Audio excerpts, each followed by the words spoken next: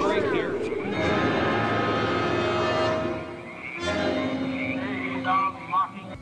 Our story begins in Northern California over 100 years ago, when locals began to spread rumors of bizarre occult rituals being conducted in the ancient redwood groves of Sonoma County.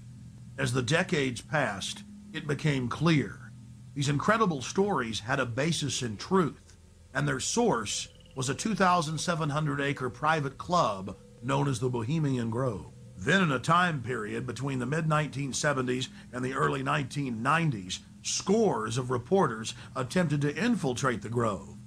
All attempts were unsuccessful.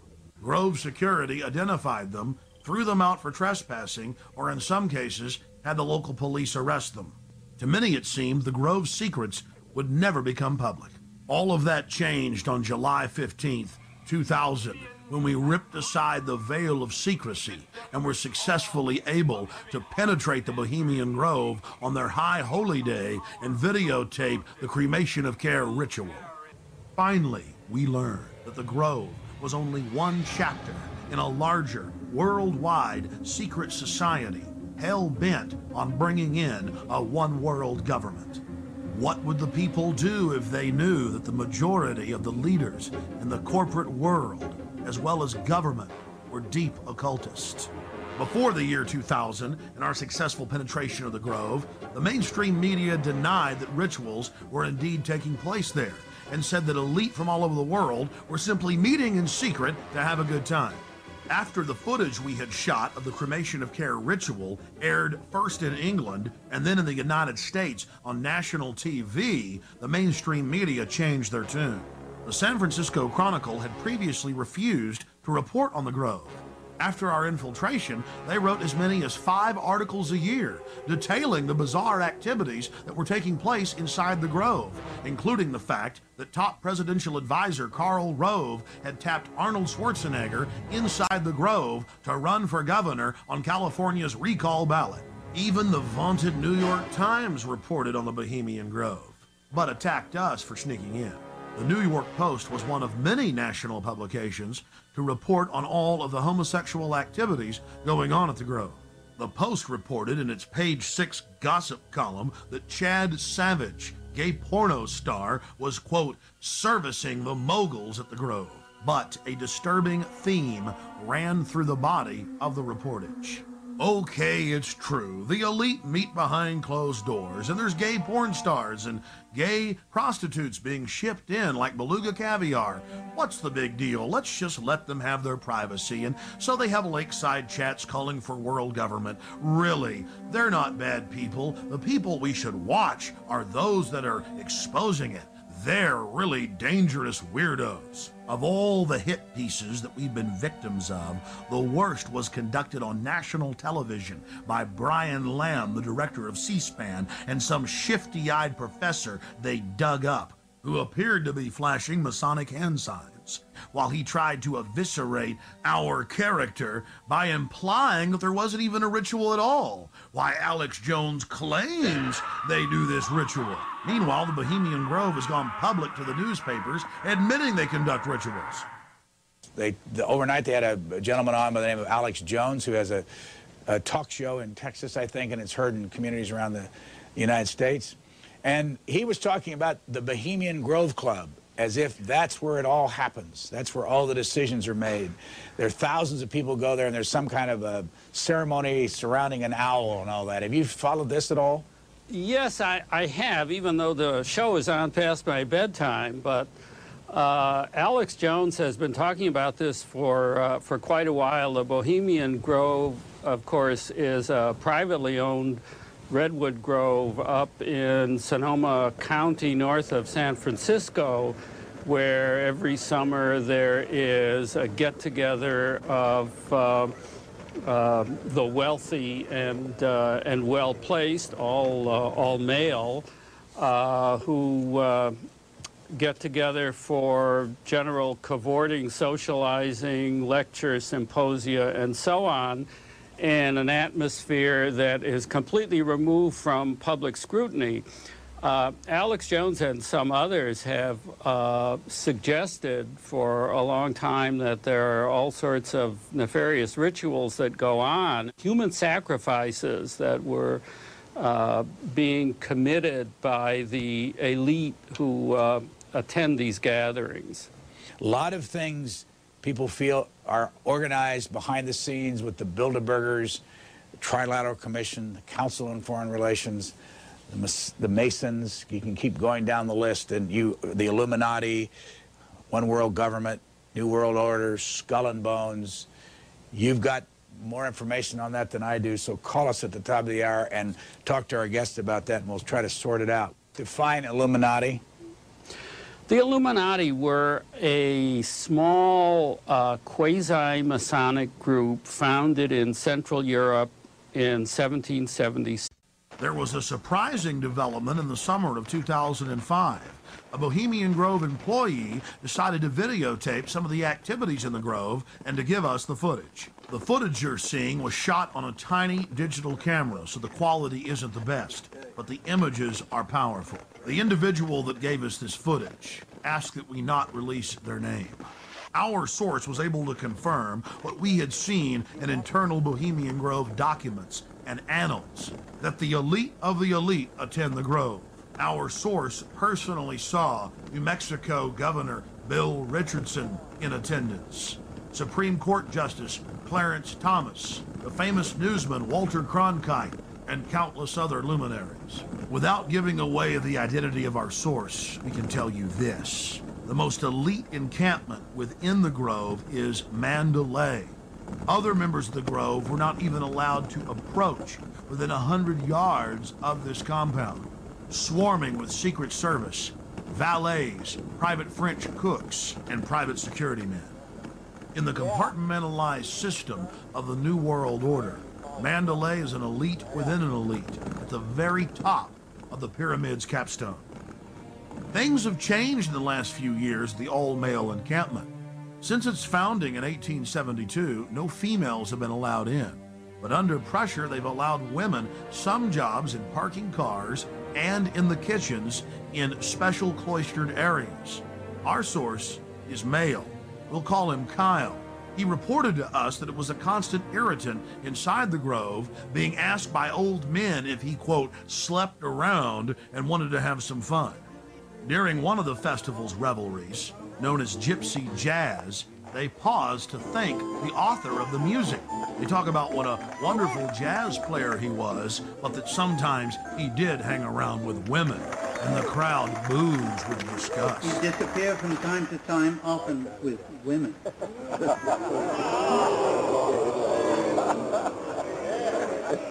He thought stealing was fun. The Grove's own internal annals brag that the Manhattan Project, or the plan to create the A-bomb, was hatched inside this building, known as the Chalet. The Strategic Defense Initiative, better known as Star Wars, was also the brainchild of Grove members and was born inside the Chalet.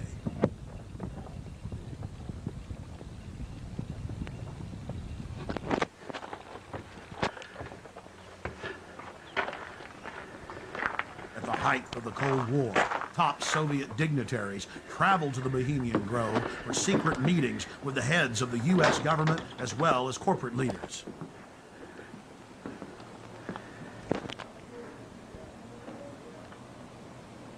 Our source worked at the Grove in the summer of 2004 and the summer of 2005, and he was able to obtain 2 program covers for the cremation of care ceremony, as well as a 2005 membership list, which reads like a who's who of U.S. and European elite. Former President Jimmy Carter, former President George Herbert Walker Bush, President Bush, Henry Kissinger, George Shultz. The list goes on and on. This is a video still of the sign at the entrance to the path to the Hillbilly Club where President Bush stays. Look at that happy little devil with his forked tail dancing and smiling and those sharp little teeth. Oh, it's so Christian. But again, President Bush had such a Christian name in Skull and Bones, Magog, or Satan's war leader. The Grove is dominated by Republicans, the supposed party of Christian conservative family values. But the Grove has its share of high-powered Democrats as well.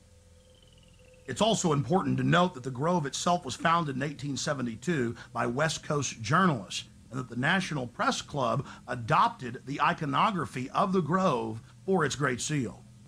There are three major icons used in the cremation of care ritual: Moloch, the owl idol, the curved staff carried by the high priest, and the eternal flame lamp, the Arabian-style lamp, which the priest uses to ignite his torch, which he then uses to burn the human effigy care.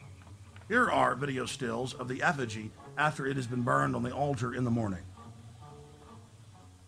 Many researchers of the global elite believe that real sacrifices are going on at the Grove.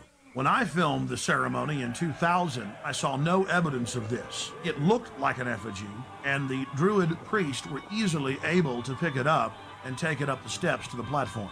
Our inside source informs us that there are actually 4 effigies used in the ceremony. One brought in on the back of the wagon, another that's used behind the trees, another that's brought across by the Grim Reaper to the steps of the idol, and still another effigy that is placed on a black altar before Moloch, the demon god, and burned. And this is the first and only time that video has ever been shot inside of the owl idol.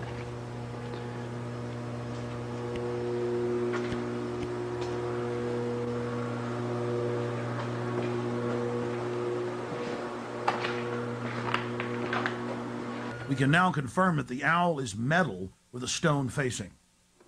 There are some more stills inside the Grove.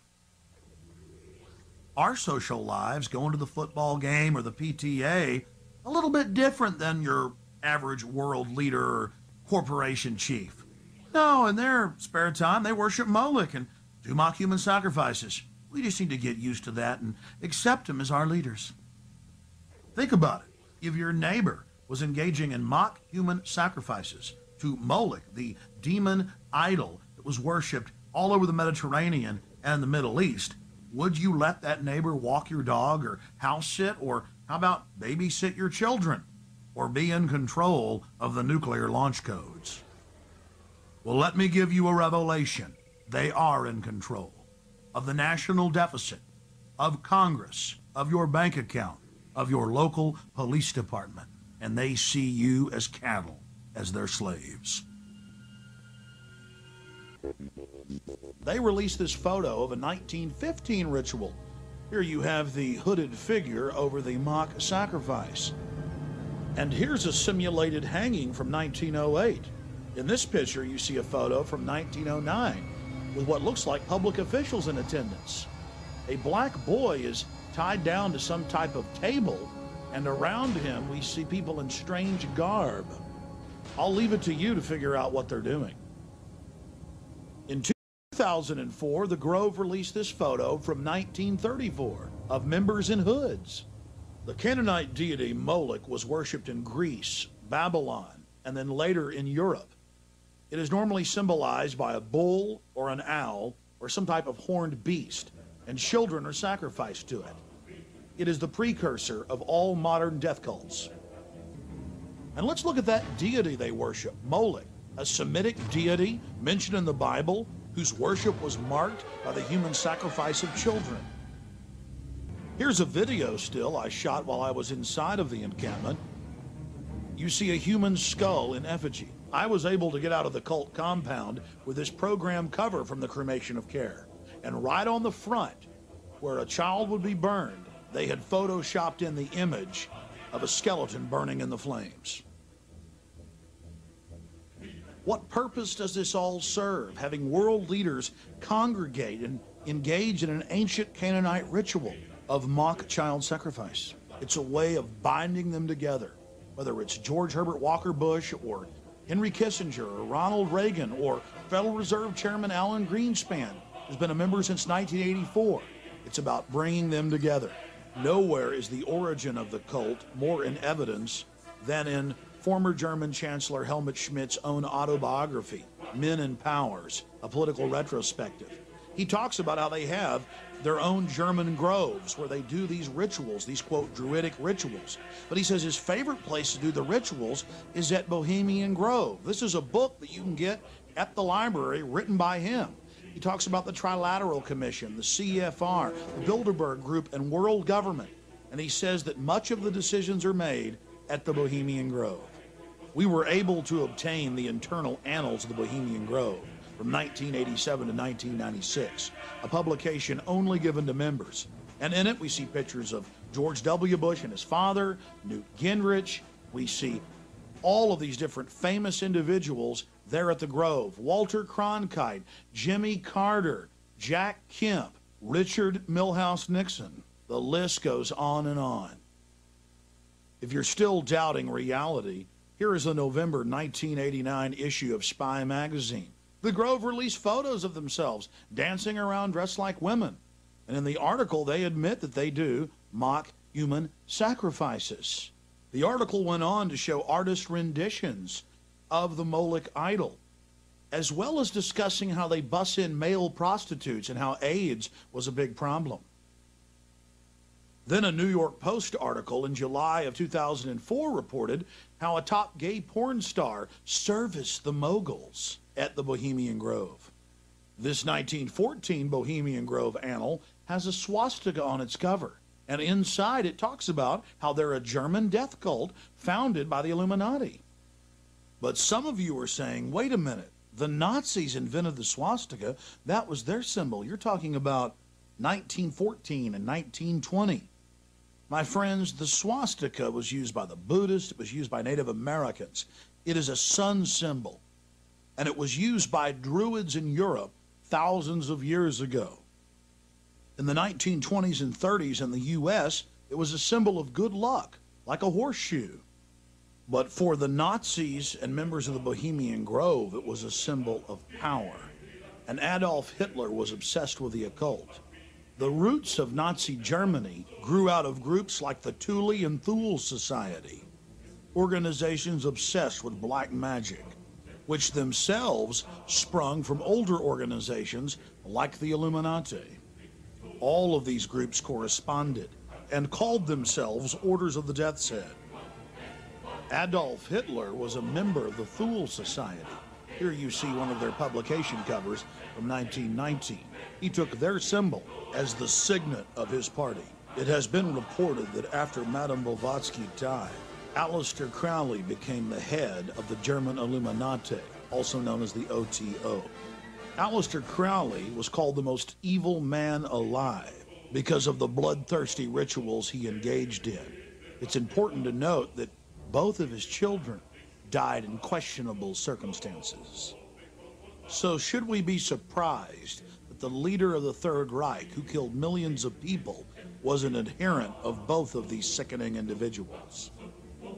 The Waffen-SS were the henchmen of the Nazi Party, and they wore an aluminum or silver death's head on their hats. Here you have a famous field marshal of World War I, and adorning his headdress is a death's head.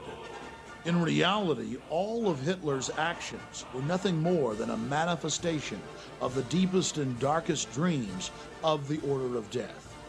And remember that the Order of Skull and Bones of Bohemian Grove are nothing more than offshoots of this global movement. The Nazis wore a skull and crossbones on their hats. Compare that to the skull and bones symbol.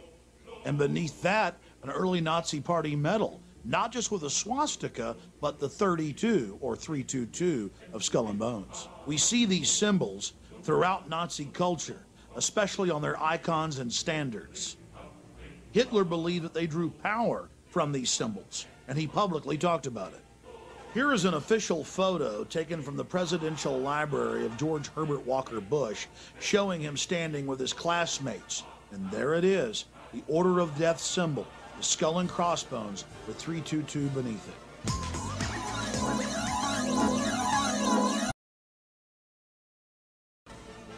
Would it surprise you to know that one of the chief members of Bohemian Grove, Thomas Watson, was also an adherent of Adolf Hitler's ideology, and that international business machines were integral in controlling the death camps?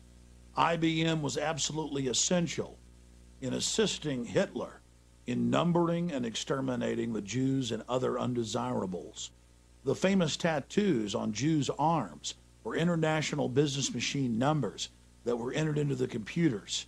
The computers would then decide how long to keep someone alive and how hard they could be worked according to height and body weight as well as age. Here's a photo of Mr. Watson with Adolf Hitler in the late 1930s.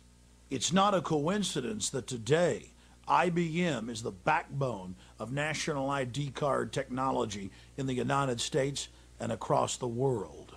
Ford and General Motors were also involved in the Nazi war machine right through the war, and not one of these robber baron industrialists was ever prosecuted.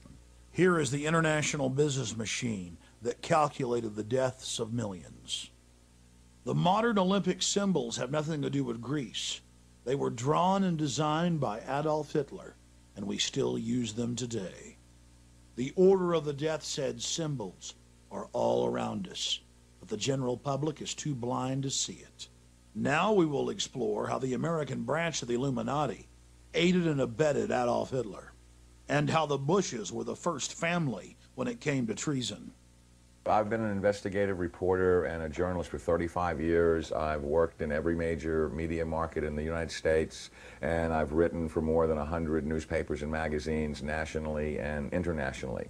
So last September 17th, I became the first journalist in U.S. history to go to the U.S. National Archives and the Library of Congress and pore over the thousands of pages of documents in both places to prove beyond a shadow of a doubt or any refutation of the facts that Prescott Bush, the grandfather of George W. Bush, and George Herbert Walker, his maternal great-grandfather for whom his daddy is named, were Nazi traitors to the country who should have been tried for treason. 2 weeks ago, in early August, a major world newspaper, The Guardian of London, finally got on the story internationally, and they flew a renowned reporter of theirs named Duncan Campbell over to Washington to take me back to the archives and Library of Congress so that they could verify that these explosive documents were real and I didn't have forged copies. Prescott Bush was the grandfather of George W. Bush and the father of George Herbert Walker Bush, and George Herbert Walker Bush is named for his father-in-law, George Herbert Walker. Prescott Bush graduated from Yale in 1917 and was in Skull and Bones with E. Roland Harriman, who was the younger brother of W. Averill Harriman. The Bush family really had nothing going. They were essentially social climbers and opportunistic people. At the time that Prescott Bush met Dorothy Walker, he was a tire salesman. And George Herbert Walker, as all fathers do when their daughter's going to marry someone, said in his heart, you know, it's not an appropriate thing socially that my daughter marry a tire salesman. So he brought Prescott Bush first into Brown Brothers Harriman and then Union Banking Corporation. In actuality, it was anything but a bank. It was essentially a Nazi money laundering operation that had a lot of tentacles into a lot of different other businesses. They owned a shipping line called Hamburg American Line, for example, which was the first Nazi front business seized, although the line was no longer operational in 1942.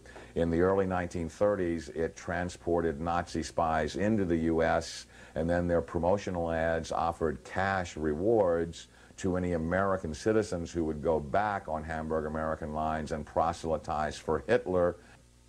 8 months after the U.S. had entered the war, the New York Herald Tribune ran a front-page article, "Hitler's Angel has $3 million in U.S. bank." And it caused a major scandal and just rocked the world of politics. Brown Brothers Harriman, which George Herbert Walker and Prescott Bush were affiliated with and partners in, worked with I.G. Farben, which operated Auschwitz. Prescott Bush, he did a number of things that were not only anti-American, but were pro-Hitler, and he did all that he could to proselytize for Hitler and the rise of his Third Reich, because the largest client, Fritz Thyssen, of his patron, W. Averill Harriman, dictated what kind of behavior he would practice to enhance his own career. So he was put on the board of directors of Union Banking Corporation, and he was also a shareholder in Union Banking Corporation along with E. Roland Harriman. But what's interesting about what the documents show is that they clearly state that all of the shareholders were phantom shareholders for Fritz Thyssen and did his bidding directly. So the point I'm making is it's not as if they bought these shares of stock as a passive investment to hopefully profit from the war. They were directly doing the bidding of the individual who built the Nazi war machine. Some very shocking documents that I saw at the Library of Congress 2 weeks ago on August 10th, on August 9th, excuse me, had to do with the hearings of the McCormick-Dickstein Committee of November 1934, show that Prescott Bush and the DuPont family, the Remington family, and J.P. Morgan tried to overthrow the U.S. government, assassinate FDR, and put a Hitler-style fascist state in place. I have in my possession testimony from the McCormick-Dickstein Committee in November of 1934 by one of the fascist plotters that they were going to follow Hitler's model exactly and impose martial law on the United States, round up unemployed people that were worthless to the economy and troublemakers and Jews and put them into internment camps. And their plan was, if necessary, to exterminate the people that could not be part of the effort. The only reason the coup attempt in 1934 didn't succeed is that they hired the wrong general to lead it, General Smedley Butler, the great Marine hero, two-time Congressional Medal of Honor winner, who worked with the plotters just long enough to be able to identify who they were and then blew the whistle on them to Congress. Incredibly, after being warned by the FBI and the Justice Department and the Treasury Department to cease and desist in their Nazi dealings, they had continued them until 1951. There had been 28 additional seizures of Nazi assets and Nazi business fronts between late 1942 and 1951, and that they had moved Nazi assets into Switzerland, Brazil, Argentina, and Panama. And they had continued to do business with their primary Nazi patron, who was Fritz Thyssen, who backed Hitler beginning in 1921 and who was the wealthiest man in Germany, and a steel and coal baron who, with his partner Friedrich Flick, essentially built the Nazi war machine along with I.G. Farben. In 1951, when Fritz Thyssen died in Argentina, Union Banking Corporation was liquidated by the U.S. government, and Prescott Bush received $1.5 million for his holdings in his Nazi business, and that was the beginning of the Bush family fortune for all intents and purposes. George Bush doesn't take his philosophical foundation from the Bible or the teachings of Jesus in the Sermon on the Mount. George Bush takes his inspiration from what he learned in Skull and Bones and from the Thule Society that Hitler and Goebbels and Goring cut their teeth in, Bohemian Grove, these evil organizations that perpetrate the ugly things that these criminals are doing to this country for which they must be held accountable. Now you look at the Republican National Convention this week, and you bring in Arnold Schwarzenegger to speak last night. Schwarzenegger is the son of a Nazi. He has praised Nazis. He has praised Hitler. He talked last night in terms like, we will not falter, we will not waver, we will win this war on terror. He's a leader who doesn't flinch, who doesn't waver, and does not back down. Well, that's exactly the speeches that Hitler made after the Reichstag fire. Terrorism and the homeland being under attack are precisely the issues that Hitler used to subvert everything within the German system of government. This is a criminal regime. They not only emulate Hitler, but its genesis comes from Hitler. And I defy anyone, a historian, journalist, author, anyone, to come forward and disprove my premise that you cannot differentiate Hitler's invasion of Poland in 1939 and the Reichstag fire and his attempt to dominate the world from George W. Bush's unprovoked invasion of Iraq and subversion of the Constitution through the Patriot Act after 9/11, which I submit is his Reichstag fire.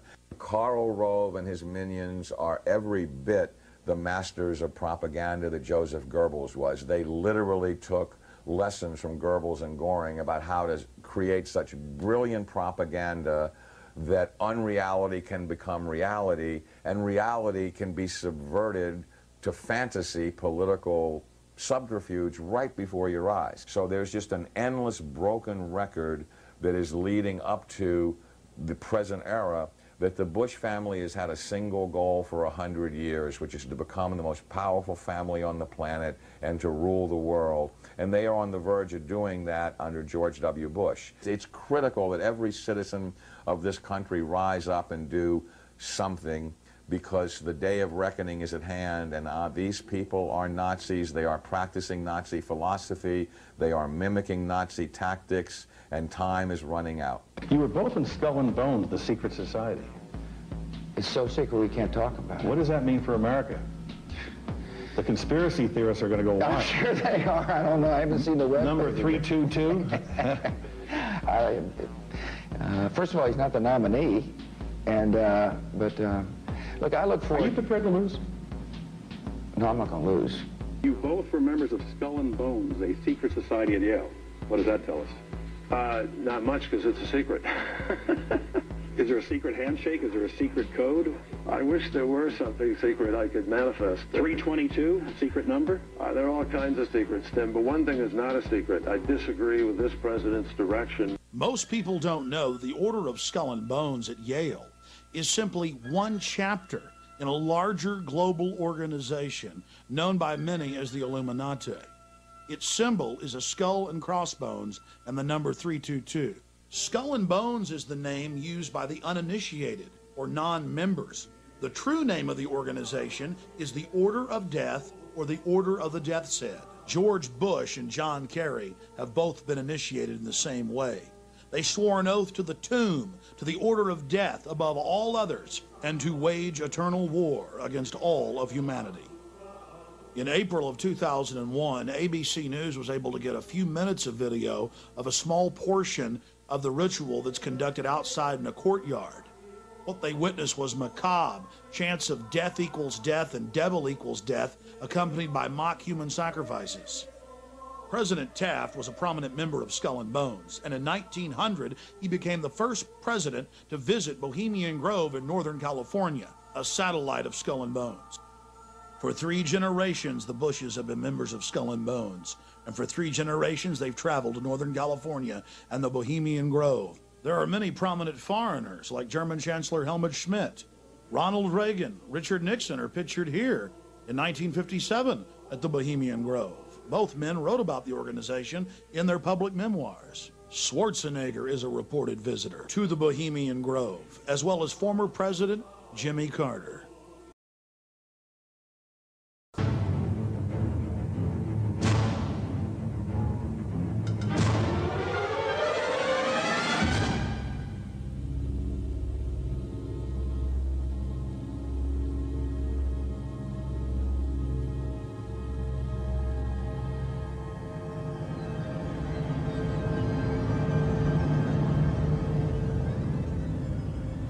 While in New York, we ran into the Karl Rove of 4 administrations.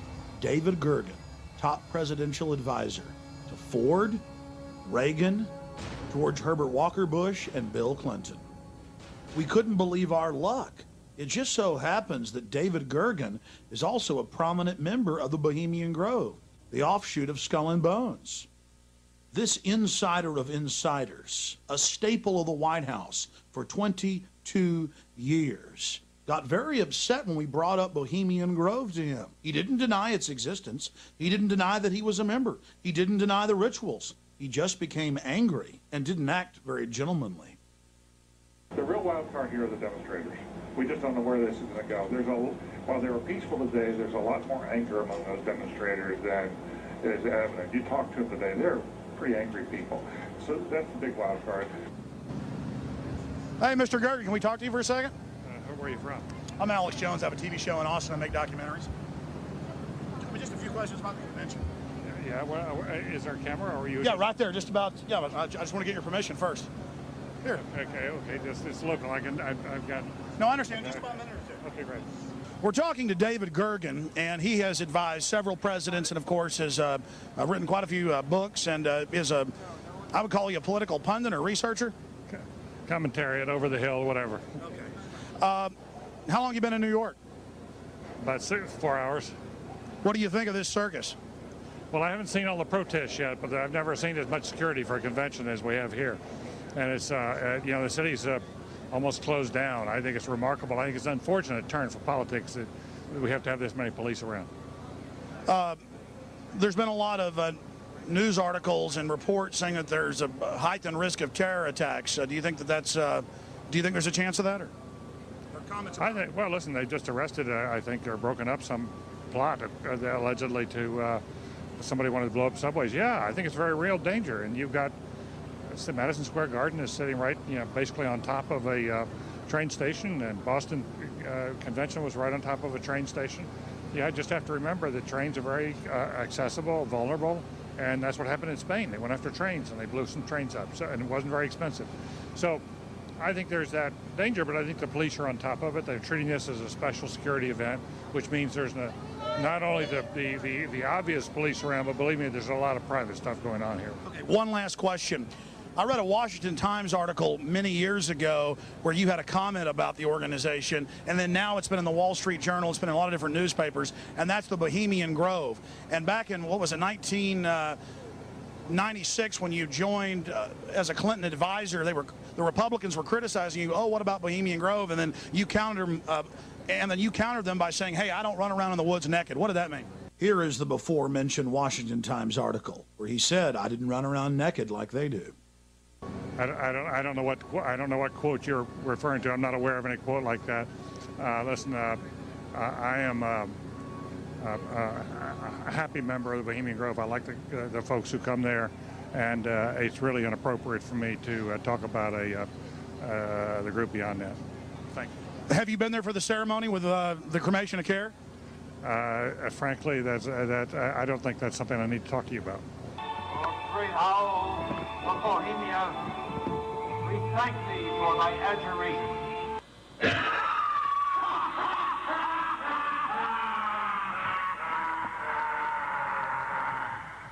Have you been there for the ceremony with the cremation of care? Frankly, I don't think that's something I need to talk to you about. Really? That's right. Well, I'm Alex Jones, and I snuck in there in 2000. I'm the guy that blew it wide open and got the video. It's been on national TV. Well, I disrespect you for that. You do? I do. But it's a lot of big public officials going in there. Don't we deserve to know? I don't know anything about you, and I don't know anything about your film. But if you go in there with an understanding, you violated that understanding by releasing that film, and I don't respect you for that. Really? But we have public officials. I'm sorry. You took an understanding when you went in there that you would not do that film. And did you have an understanding when you went in there? No. Did you crash it? Yes. Yeah, and it has no trespassing signs there too, doesn't it? No, they put them up after. Oh, I'm sorry. Just walked in. I'm sorry, sir. I've been there before. I know what the circumstances are, and I'm sorry you violated the understandings. That was not a gentlemanly thing to do. But what about the ritual? Is the ritual gentlemanly?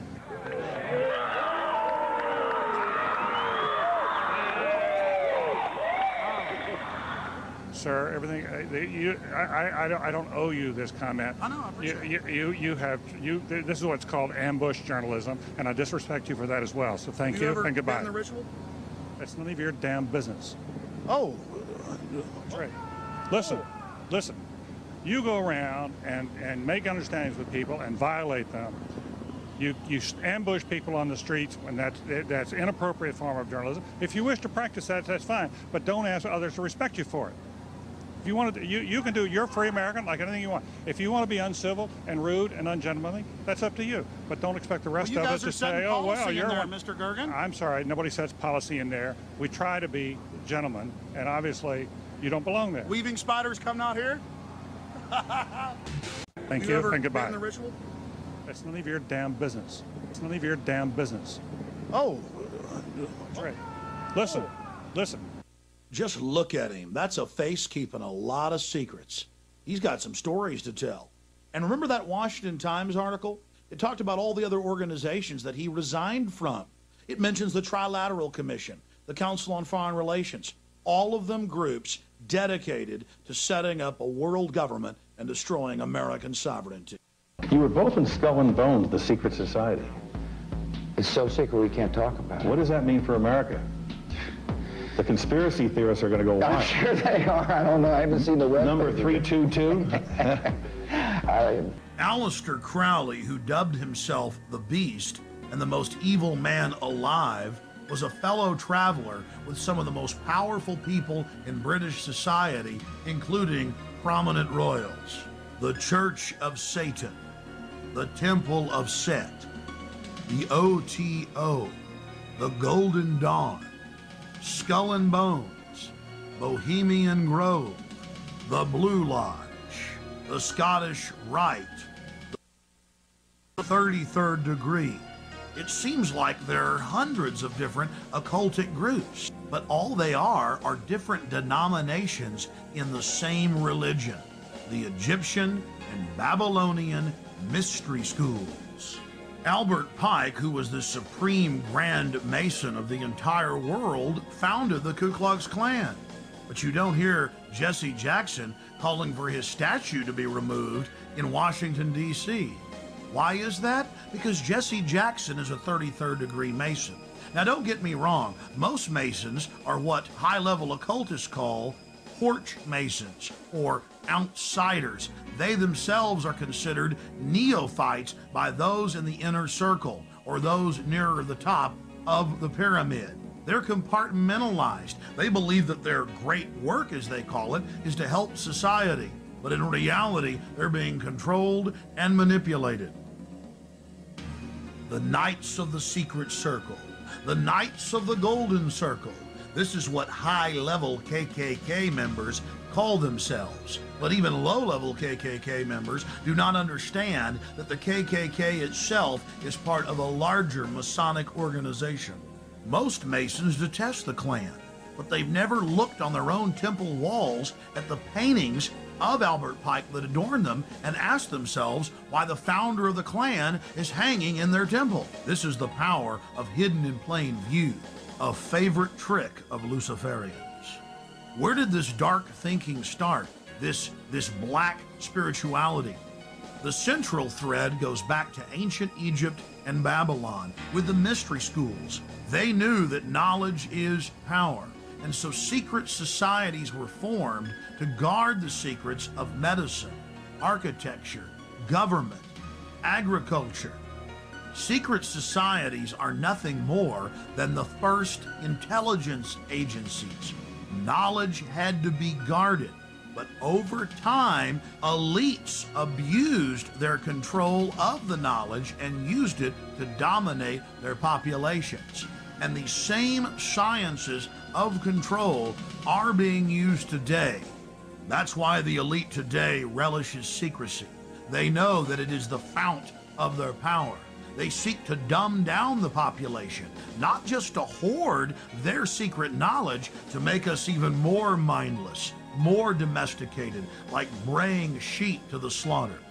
Their religion is the science of sophistry, the science of the con artist, the science of the despot, the dictator, the tyrant, the controller, the charlatan, the liar. They come to kill, steal, and destroy. They are parasites. They are anathema to free, dynamic human societies. Know your enemy. Stand up for love and life and family and resist the New World Order and the Babylonian slave state our enemies are attempting to construct. I want to tell everybody out in TV land how they can come to the Grove, where their elected leaders, along with the big bankers and the heads of media, meet, along with some European royalty, every year to decide how to run the country. You can fly into San Francisco, or you can fly into Santa Rosa. You can even fly into Sacramento, and you just drive out to Highway 101. You take Highway 12 out west towards the coast. You get about 10 miles out from the coast, right outside the little town of Monterey. And the town of Monterey, off the main drag, you'll take the Bohemian Avenue. And it dead ends right here at the 2,700-acre Redwood Grove entrance, where your world leaders, among other things, set policy for much of the planet and dress up in black and red robes and worship, Moloch. To purchase additional copies of this film